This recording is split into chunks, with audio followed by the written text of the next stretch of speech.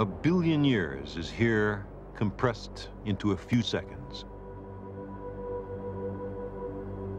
In some cases, spiral arms form all by themselves.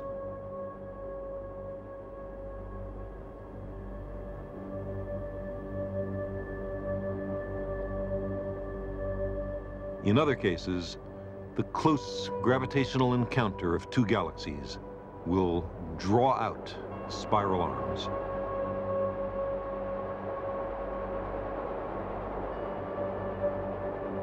But when two nearby galaxies collide, like a bullet through a swarm of bees, the stars hardly collide at all, but the shapes of the galaxies can be severely distorted.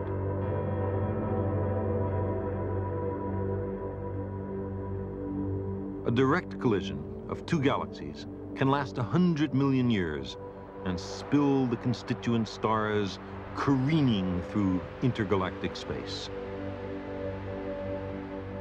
When a dense, compact galaxy runs into a larger one face-on, it can produce one of the loveliest of the rare irregulars, a ring galaxy. The stars of the Milky Way move with systematic grace. The sun takes 250 million years to go once around the core.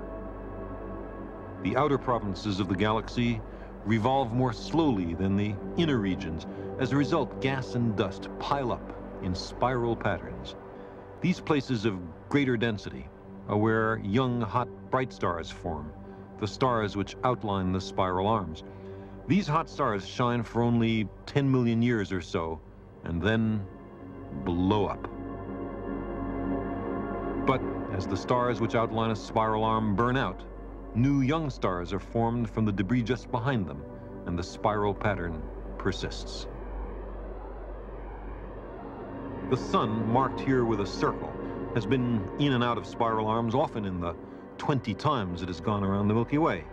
In this epoch, we live at the edge of a spiral arm.